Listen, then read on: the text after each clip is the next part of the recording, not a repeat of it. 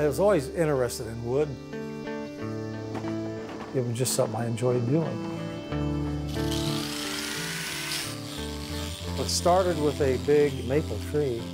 It was really big and I wanted to get rid of it.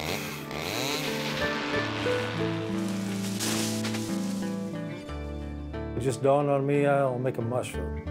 And it just happened.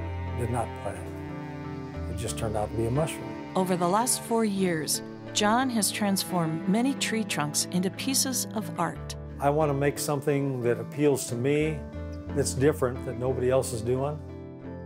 He donates most of his work. When it's done, you know, I don't mind parting with it. John's latest projects are tributes to his lifelong idol.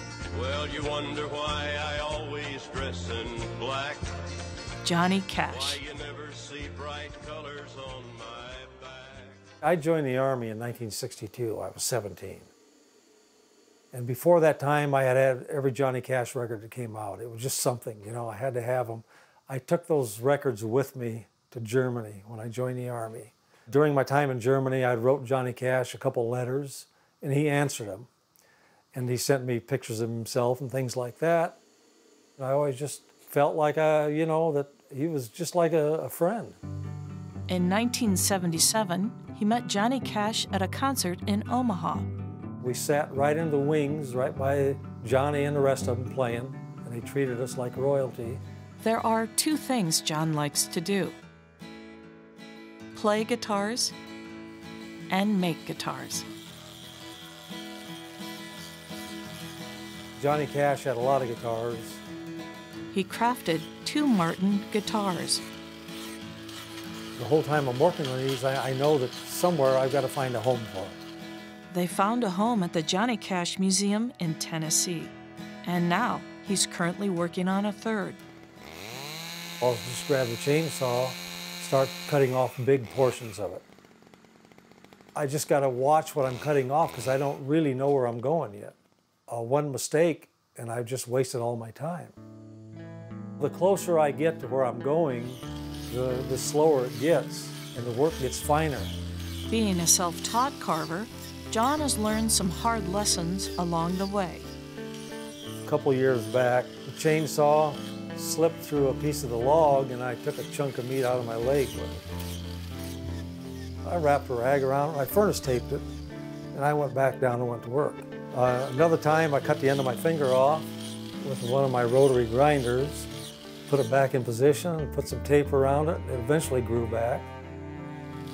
With a chainsaw, you do so much of what I'm doing that you shouldn't do with a chainsaw. Pushing it into the log, using it above your head, just doing a lot of things that they're not meant for, and it's dangerous. John is giving this guitar to a friend who owns a music-themed bar. Friends and family gather to celebrate the completion of John's newest guitar. It's an honor to have something like this placed here. You know, we've had it here for a few days, and I already had probably 20 people taking pictures with it. It's amazing. I can't believe it was a tree.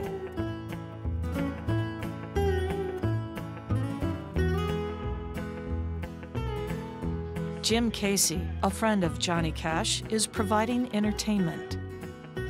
I ended up a friend of the Cashes, and he liked me because I was from Nebraska. All right, boys, let's do a Johnny Cash song. For me, celebrating Johnny Cash and being next to this big guitar, that's what you'd imagine. John was a giant, and so was his guitar. Love is a burning thing.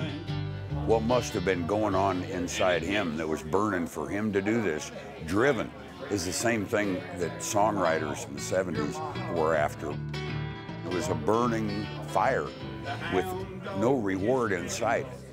You carve that, you don't know what it's going to be, but you're going to do it anyway. Nobody does something like that. Who in the world except you? It's what God puts us here to do. He put John here to carve that guitar. Make it look real, but much bigger than life. That's my favorite thing.